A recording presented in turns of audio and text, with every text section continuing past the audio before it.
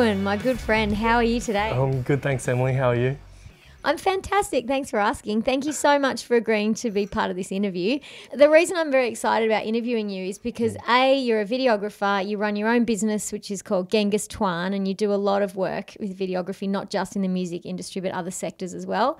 But you're also an indie musician, and you play with the Lyrical, so you've got a really good perspective on both of those things.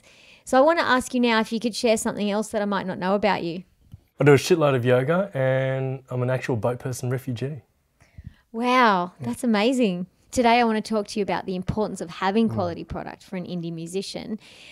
So what would you say to indie artists out there who maybe have some old, outdated content online that doesn't necessarily reflect who they are now? What would you say to them? Should they be getting rid of it? Or?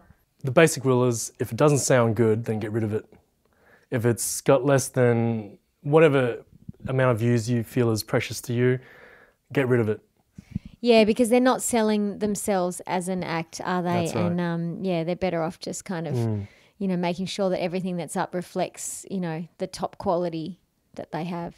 It doesn't need to look amazing, but just sounds amazing is good. Cool. So look, I want to just make one other point today, because you're a musician as well. How important is it to actually have a quality product as well, like quality music? It's not just about having great content, is it? Nowadays especially, it is about performing. So having a strong performance on stage, having a great live act and bringing the energy and having fun at the end of the day, you're up there because, one, it makes you feel good. Two, you get to share it and just enjoy the moment really. Your music's not going to appeal to everyone, and find your fans and believe in your music. We live in an age where our music can be heard worldwide. We have this weird, crazy following in Sweden. Who knows who could listen to you, and it's really important to conquer the small market too.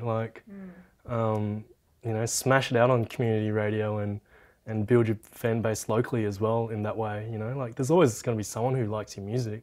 Well, look, if we could sum up what we've talked about today, what would be a key takeaway point for indie artists out there in terms of talking about the importance of having a quality product, whether that be a great idea, a great energy, a great performance, or just a fantastic looking video, whatever it may be? What would you say is the greatest kind of point to take away today? The greatest point? Have fun, because that fun is infectious. That's it. Just enjoy your craft, enjoy developing it, and you never stop learning. That's where the gold's at. Look, I'm going to ask you a quick question now, a bit of a fun one. If you were stuck on a desert island for the rest of your life and could only take one album, what album would it be? It would have to be Blackalicious Blazing Arrow. That was one of the first hip hop albums where I started listening to, where I was like, oh wow, there's a conscious community out there and they're spitting rhymes and it was music that was really inspiring for me. I was in my early 20s and it was just I just really needed it at that point in time in my life, and that album is full of special guests from Zach De La Rocca, Saul Williams, Ben Harper.